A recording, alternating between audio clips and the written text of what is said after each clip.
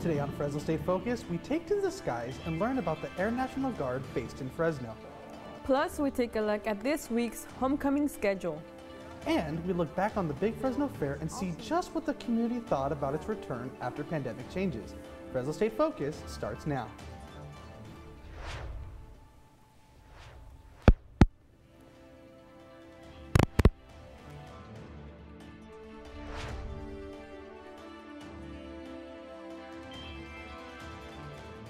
Hello and welcome to Fresno State Focus. I'm Noah Chavez.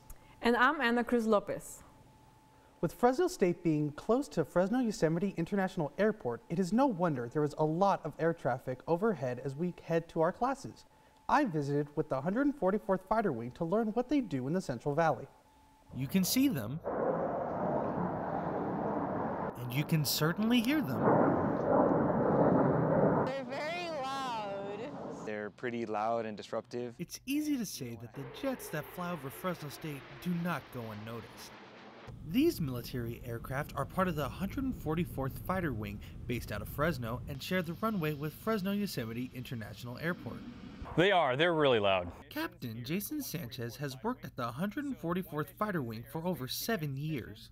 So basically, we have a role in protecting the skies of the United States. That's one of the major reasons why the pilots are flying so often, is the pilots need to maintain a number of flying hours to take on any threat if one arises. But the aircraft that take to the skies are only as good as the men and women who work on them, members like Crew Chief Michael Schieffer. So my role as a crew chief is essentially maintaining jets, making sure that they go up when they're supposed to go up, sending them out, launching them, and then recovering when they come back, that they're good to fly the next day. And the noise? I understand. It is loud for us here too. Although the jets that are flying over Fresno State are loud, they are not as ear-shattering as they are in person on the flight line. So be glad when you're at Fresno State, ear protection isn't needed. As Captain Sanchez says, that's the sound of freedom, and that's all the better for the Valley to have the 144th call us home. It is a tradition that happens once every year and one to remember. Yup, it's homecoming week. This year's homecoming is packed with fun, events, and activities for students to enjoy. Here's what's happening this week. Later on today, students can go to the Bulldog Stadium to watch the Black Widow movie. Thursday is student night with prizes and activities at the women's volleyball game. Friday is Let's Glow Crazy, along with Jog with the Dogs free virtual 5K. And on Saturday, it's game day with the Bulldogs facing Nevada at 4 p.m. at the Bulldog Stadium. So lots of fun activities to do this week, Bulldogs. Transitioning from student to a career professional can be a challenge. That's why Fresno State has the Career Development Center. Located at the Frank W. Thomas Building in the center of campus, counselors, advisors, and peer mentors are ready to help any student with their career planning. Whether you need help creating a resume, deciding on a major and career, or getting a plan together for grad school, the Career Development Center is always open to students in need of academic and professional help. And here we also provide like cover letters and also a mock interview with career counselors. And if you're like undeclared, then like we have counselors here to help you to pick a major. Or The Career Development Center is always open from 8 to 5 every weekday to help all Fresno State students reach their academic and professional goals. The Fresno State clothing. Also located at the Career Development Center is the Fresno State Clothing Closet. Here, students are given the great opportunity to find business clothing that they can keep for use in the professional work environment. From business suits and ties to blouses and jewelry, the Clothing Closet will have you looking your best for when you need to be at your absolute best. The Fresno State clothing Closet is a place where we take in donations from the community or other professors at Fresno State. We sort through them, and students are able to come in and find professional wear for either career fairs, interviews, or new jobs that they may have. So they are open every weekday from 10 to 4. You can go shopping for free to be at your professional best. The big Fresno Fair is over. Aren't you already craving another hot dog? I show you what people have missed most after 2 years. The big Fresno Fair was full of people who missed having fun, you know, like getting on all the rides, getting to be with our friends. What I miss most about the fair is the rides and the people. Others missed feeling the romance that the fair brings. I also want to go to the carousel. The carousel is like very I don't know, I think it's very romantic. Oh yeah, you're right. Fair workers also missed having the incoming crowd and cash. The people here are great. You guys like to spend money after being off for so long. It's just great to be back. While some fairgoers enjoy rides and games, others are enjoying the food. That was really good. What I miss the most would be the corn dogs, and then for her right here it'd be the soft tacos. Yeah. I got 3 right here. This year, there was almost a 4% increase in food sales since 2019, even though the attendance was slightly lower. The California State University application for fall of 2022 is open for all high school and transfer students. Students can apply to all 23 colleges through one application on the Cal State Apply website. Students will find major changes in requirements needed. Colleges are not asking for SAT or ACT scores. The CSU says it is committed to helping students overcome college admission challenges caused by COVID-19. The application is open until November 30th. The CSU application process looks as if it's easy and straightforward, but for many transfer students, that is not the case. Transfer students need more to meet requirements and stricter deadlines. If the transfer student isn't accepted the first time, they're asked to submit an appeal, a process where advisors and their emails muddle what is and isn't needed. In some cases, transfer students put in more than one appeal and still have to make major changes in order to be accepted into the CSU they applied to. One Fresno State student felt communication with the transfer advisor gave her false hope. I felt just hopeless. Like there was just, man, I kept trying and trying, and I know I'm a good student and I know that I can do this, but they didn't give me any chance, and they were basing it off of something being late. Quintero also said that depending on one's major, a competitive mindset between colleges in the CSU system affected how she was treated when she asked for help from advisors because she was transferring from one CSU to another. Coming up on Fresno State Focus, we take a look at Fresno State, our exhibit, and the pride that comes with it. Plus, we look at the different cultures shown by Fresno State students. And I'm Tony Salazar, and we'll be talking rain and your air quality. A look at your full forecast right after the break. At Fresno State, being bold means committing to something greater than yourself. It's learning by doing and nurturing leaders to advance our shared future. It's using research to create a better life for those around us and healing those who need us most. These are our stories, because at Fresno State, bold begins here.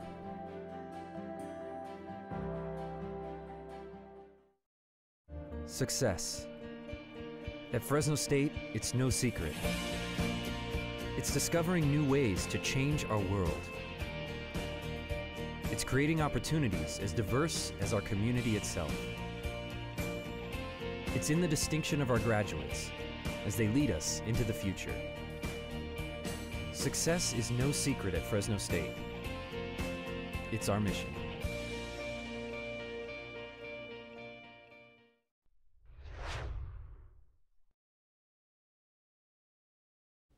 Welcome back. I'm Tony Salazar with the Focus on Your Weather. We're going to start with this video taken today in front of the Kendall Bookstore. And as you can see out in the clouds, you see it was an overcast day with some clouds right in the background. Now we're going to take a look at our nationwide satellite, and I want to turn your focus into really the northern part of the United States, where there's actually lots of precipitation as well as a mixture of snow happening over there. And a little closer to home, we see that a lot of that precipitation is actually still out in the ocean over there. And so it'll make its way back into Northern California, into San Francisco and San Jose. So they'll be seeing some scattered showers over there.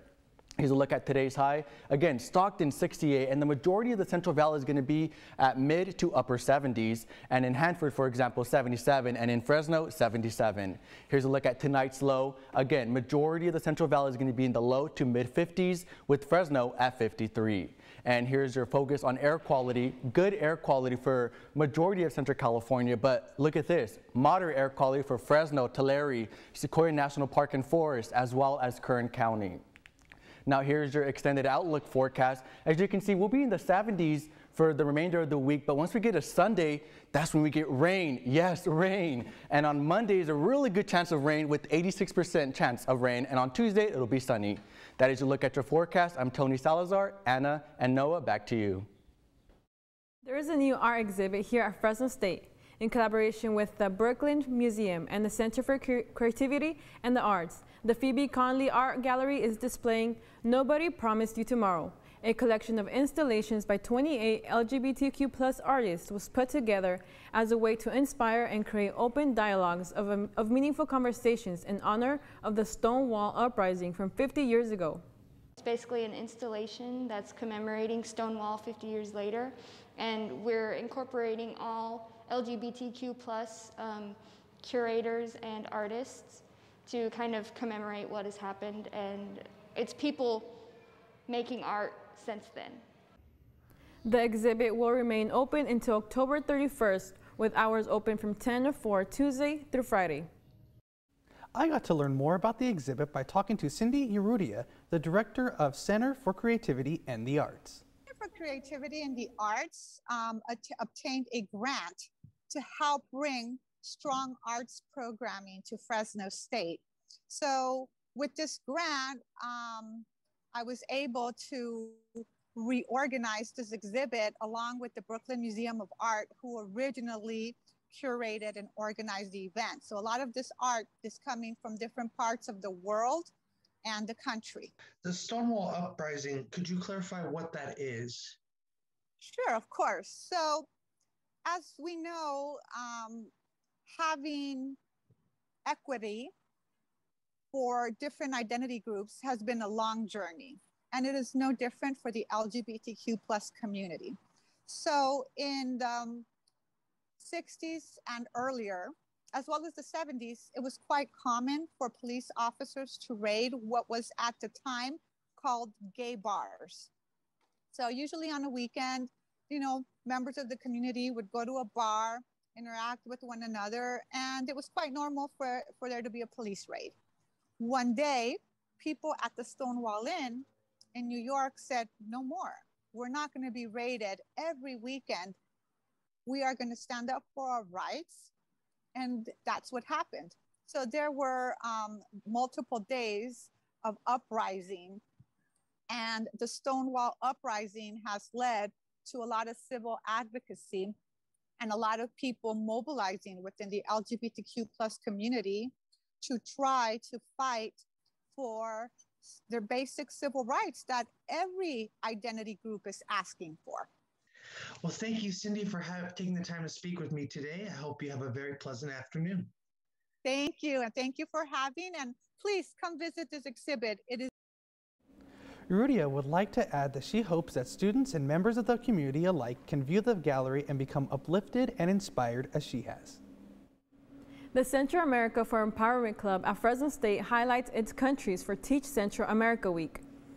Central America is made up of 7 countries: Guatemala, which means land of many trees; Belize, home to the 2nd largest barrier reef; El Salvador, known as land of volcanoes; Honduras has the largest hieroglyph in the world; Nicaragua has Central America's largest lake; Costa Rica, known for its beautiful national parks; and Panama, the only place in the world where the sun rises on the Pacific and sets on the Atlantic. Fall is filled with celebrations honoring Hispanic heritage. All are welcome to celebrate as we acknowledge the contributions of people who share their culture within the American society. From September through November, we reserve a time of reflection. The fun is not over. Dia de los Muertos is around the corner. These times are more than just a fun show or a culinary experience. Fresno State requires a Chicano Latino studies class, which teaches students about diversity. Even if you don't agree with anything that took place in class, you know, that's still learning.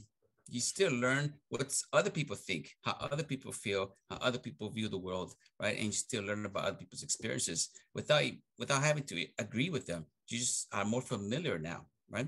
So the goal is not to have you agree with everything. The goal is to you to be exposed to that perspective. And we also get to show others like who we are. And what follows from that is that we also continue learning from our heritage. Like me personally, I'm learning like more about the culinary side of it, and it's just really fascinating. Fresno State is enriched with a 52% diversity of Hispanic students who represent many different countries. To enjoy the festivity, be sure to reflect on the meaning of the celebrations.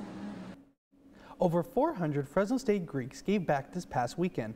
Fresno State's Delta Gamma sorority hosted its Philanthropy Weekend event where all proceeds go to their foundation, Service for Sight, which helps people who are visually impaired.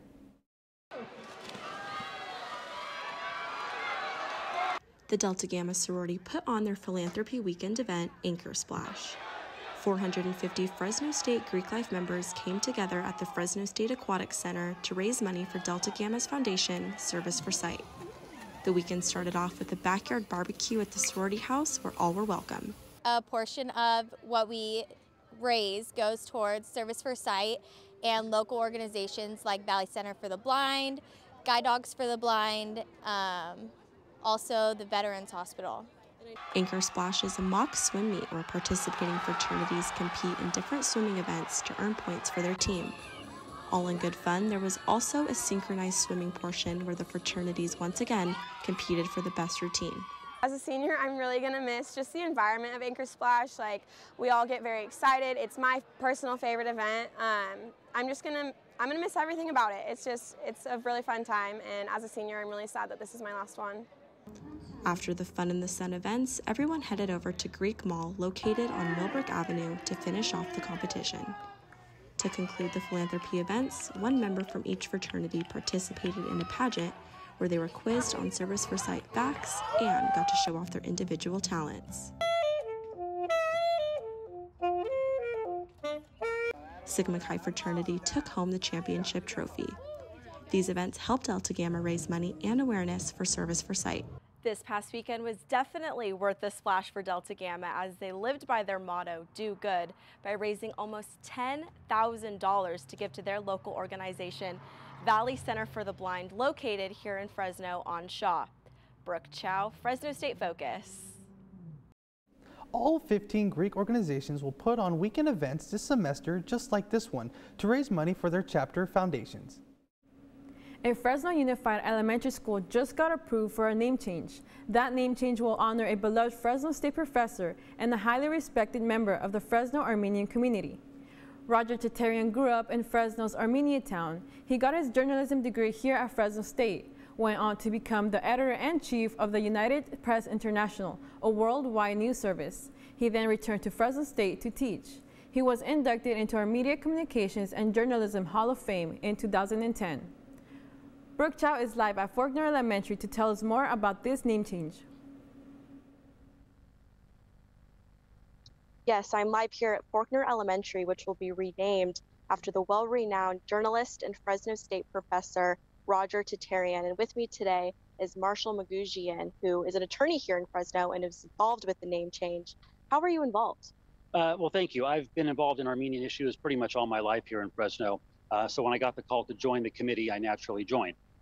We had, mundane strategy meetings, but someone who's been writing for the Fresno Bee for over 25 years on Armenian issues. I had an opinion piece in the Fresno Bee a couple weeks ago. I spoke at the 2 board meetings, reached out to Armenian organizations as well as other people to develop support for this cause. Yes, now let's talk about the controversy about this name change. Is it because the Roger Tatarian name was being bounced back with the Fresno Unified School that's being developed in Southeast Fresno, or also now that J.C. Faulkner's name is being brought to light about the racial acts with real estate in the 50s? I think it's not controversial. Roger Tatarian, the man, the Armenian man, the world-renowned journalist, the beloved professor at Fresno State. Nothing's controversial about him. What was controversial, and it's past tense now because the issue has been resolved, was the way Fresno Unified went about the naming process at the new school in downtown Fresno on Ventura Street back in the spring.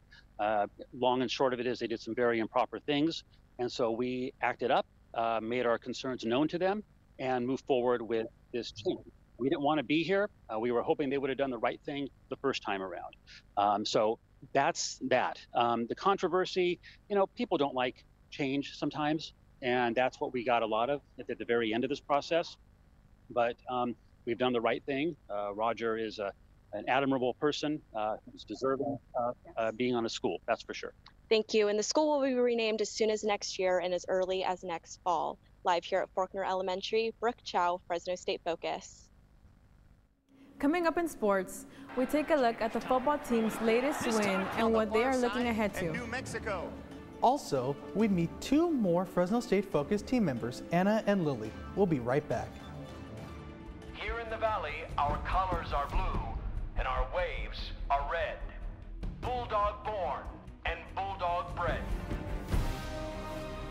Generations linked forever by traditions that have stood the test of time. Inside our stadiums, we are one. This is our valley, and this year, we're doing it for you. At Fresno State, being bold means committing to something greater than yourself. It's learning by doing and nurturing leaders to advance our shared future. It's using research to create a better life for those around us and healing those who need us most. These are our stories, because at Fresno State, bold begins here.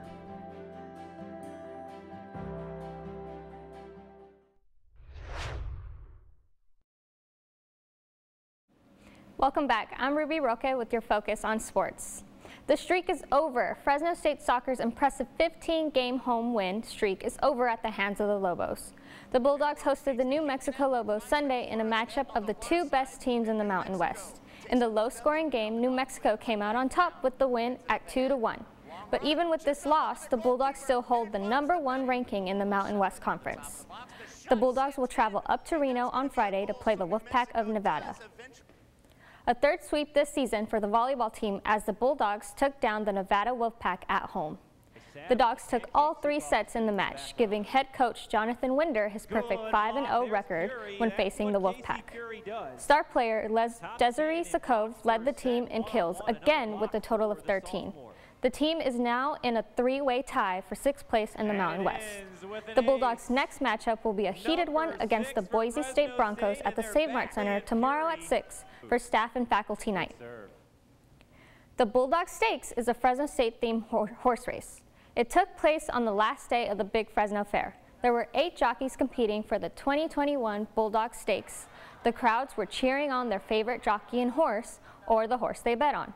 It was 2 laps around the dirt track. Number 6, Irving Orozco, and his 6-year-old horse Cessful won first place in under 2 minutes. Horsemen, jockeys, trainers, owners, we look forward to the fairs, but Fresno is definitely one of our favorites, and we hope to keep doing this every year. Orozco and Cessful won the Bulldog Stakes trophy and $75,000 guaranteed. Supporters were happy and took pictures with the winner. A shutout in Laramie, Wyoming, as the Bulldogs got their first shutout on the road since 1974. The Dogs' destructive defense was a huge factor in their win over the Cowboys last Saturday. Both teams struggled with offense. The Bulldogs only got 96 yards of passing and 163 yards rushing. The low-scoring game was ultimately decided by the strength of the Dogs' defense, which moved the Dogs' record up to 5-2. I think that's a sign of a great football team is finding different ways to win, whether it's offense or defensive, like today with a shutout, or with the pass game or the run game, finding different ways, I think is a big deal. And, there's things that we got better at today that will carry over. The Dogs hope this will be the start of a new win streak. This Saturday's game will be a special one. It's Fresno State homecoming game. The Bulldogs will take on the Wolfpack of Nevada. Game time, 4:30. And that is this week's Focus on Sports. October is Down Syndrome Awareness Month. Down syndrome is the most common birth defect in the U.S. Approximately 1 in 700 babies is born with a genetic disorder. But as our Tony Salazar shows us, one organization is putting together events to stop the stigma and spread awareness. And I love everything, like everywhere. This is Brianna Falcon, a senior at Bullard High School and a Walk of Fame superstar, one of many participants in the annual Step Up and Drive for Down Syndrome event in Clovis. And she just has a great spirit. She loves participating in Special Olympics and all sorts of activities. The Down Syndrome Association of Central California is a big-hearted team that organizes events like these to pave the way for more acceptance, appreciation, and overall inclusion of Down syndrome. And so they came through what we'd call our Yellow Brick Road, meeting different vendors from the community that serve individuals with special needs. It's event like this that put a big smile on Falcon's face, who says she's thankful to everyone for the support. I love my friends, my families, and me, like everything, everybody. That everybody includes her teacher, who says he enjoys attending these events and supporting his students. This is what I live for. I mean, my job is a teacher, but things like this really build character and independence for individuals, so I just love kind of things like this. The Down Syndrome Association of Central California tell me that their goal is to fundraise $60,000, which will go towards educational and resources programs, along with the overall awareness of Down syndrome. Reporting in Clovis, Tony Salazar for Fresno State Focus. If you would like to help the Down Syndrome Association of Central California, a link to their donation page will be posted along with this story on our website at fresnostatefocus.com. Now it's time to meet our focus team. Lily Gonzalez is a senior majoring in broadcast journalism. She takes classes from home all the way in the Bay Area. She is a mom to Abby and has her husband's support. Lily is a proud Latina and an advocate for women with language barriers. Ever since she was a kid, she knew she wanted to work in media, be culturally connected to her roots, and inspire other Hispanic women. That they can look up to and they can say, well, if she could do it, I can do it, you know, kind of start seeing more of us on the news. But that's my goal, to be an anchor. Lily says her daughter Abby is her strength. Her grandma Carmen said to Lily, hazle como se pueda. Do what you gotta do. That is her life motto. Now it's time to meet Ana Cruz Lopez. Ana is from San Joaquin. As the oldest of 5, caring for her family is a priority. A senior set to graduate this winter with a major in broadcast journalism along with a minor in criminology. When Ana isn't reporting or anchoring, she enjoys taking care of her personal and physical health. From a young age, she knew that cameras, lights, and action were her attraction.